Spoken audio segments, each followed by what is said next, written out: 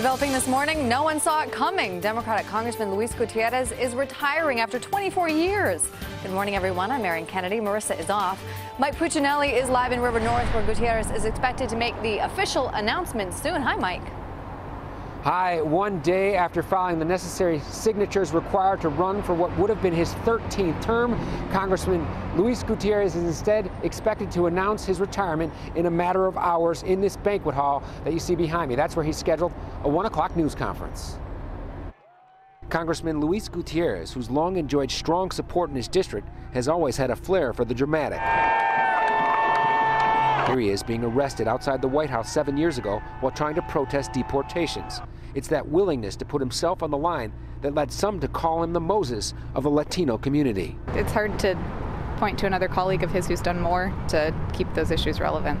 The issues she's talking about, immigration and Puerto Rico, where Gutierrez traveled recently several times in the wake of Hurricane Maria. North Central College political science professor Stephen Caliendo agrees, saying Gutierrez has become one of the Congress's leading spokesmen on immigration and Hispanic issues. These are big shoes to fill. He's been an important voice for Spanish-speaking Americans in particular. He does the national circuit quite a bit. That's why word of the 63-year-old's planned departure came as such a surprise to 4th District constituents. I didn't hear about it until right now. I think it's pretty sad and hope that they find a good replacement.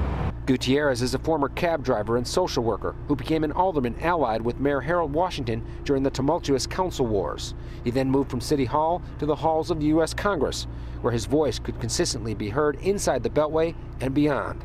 A voice constituents say they'll miss. It's shocking. He's been in this for a long time now, and it just seems like it came out of nowhere, especially in a time where the community really needs him.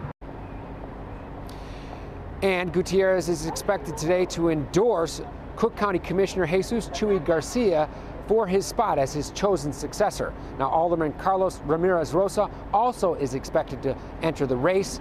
They'll both need to amass the 862 signatures by December 4th.